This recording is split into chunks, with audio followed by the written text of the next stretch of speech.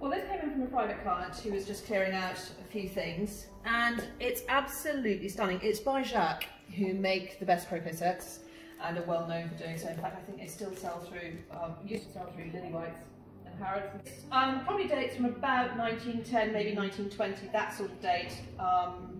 And it's just the most beautiful thing.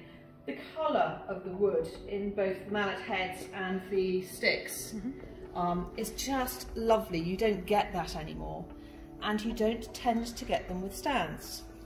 And this is a carry stand, as you can see.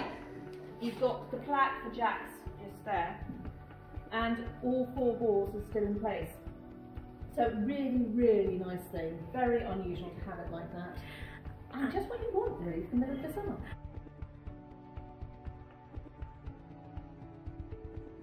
Next thing I'd love to talk to you about is this Satsuma bowl.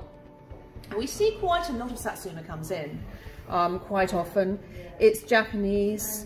This one probably dates from about 1890, 1910, 1900, that sort of date.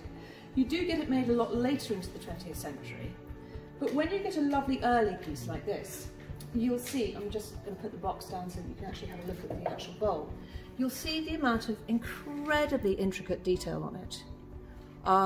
You've also got this very fine decoration all the way around, and there's gilding, which is also very indicative of it.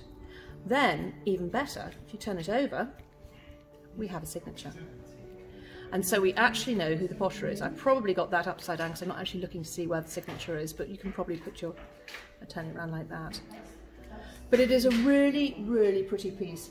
And it's also fascinating because one of the things you see in these sorts of pieces of ceramic are the interiors of Japanese homes and places and gardens and so on of the time. And here you can actually see the detail of ladies, and I think they've got their children with them. We've got 2 little boys here. We've got the chrysanthemums all around, and we've got another wonderful, slightly earlier piece of Japanese ceramic in the middle of the illustration. It's just beautiful. So I think that's going to be a really nice surprise for ourselves. So the next thing I'm talking about, and funnily enough, all the things I'm talking about are from about the same sort of period. So we're talking about the end of the 19th, beginning of the 20th century.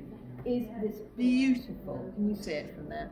The beautiful, beautiful little watercolour portrait of a young girl, and she's just fabulously executed. In fact, if you see it from further away, you get an even better idea of how brilliant this artist is, and the slightly impressionistic style that's coming through in the way that they've rendered the watercolour. She's particularly pretty. I love the work here on the collar, but her face and her hair are very, very attractive. And this is the sort of thing that really makes a portrait fly. Because to be honest with you, some portraits, unless you're related to them, you may not want to have them hanging in your house. This one, on the other hand, is just beautiful.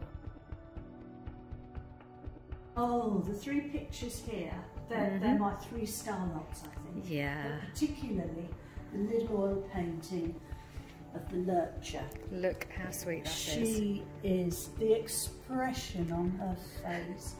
And when you look into it, you can see the sheep in the foreground here and the farm buildings.